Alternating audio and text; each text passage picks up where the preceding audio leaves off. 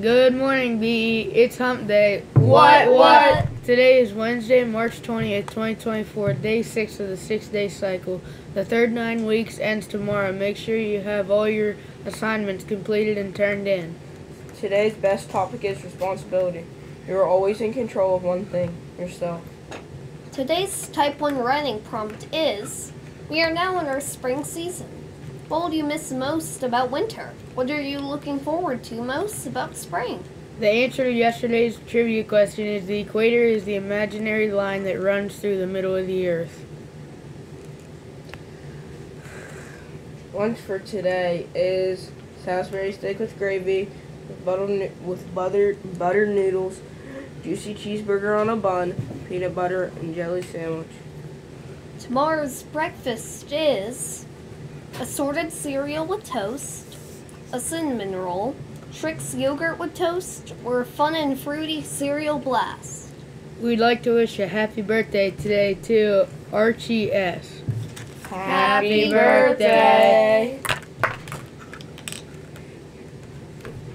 It's time for the joke of the day. Did you hear about the guy who got his whole left side torn off?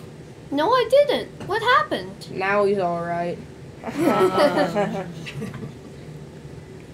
The weather for today is partly sunny with a high of 48 and a low of 30 degrees.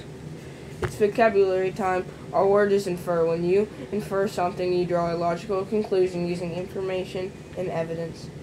You use what you already know and what the text says to figure out the answer. You can't find the answer directly stated in the text when you are inferring. It's trivia time. Get your thinking caps on for this trivia question. Today is National Ravioli Day. Ravioli can be homemade or purchased fresh or frozen in grocery stores. In the United States, Chef Boyardee popularized canned ravioli. But what about toasted ravioli? Where does this delicious creation come from?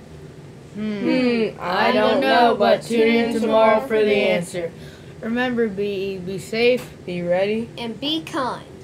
This is Jace, Dylan. And Jackson. signing off from the WBE studios. Make today your best day. Goes round and round, and you can't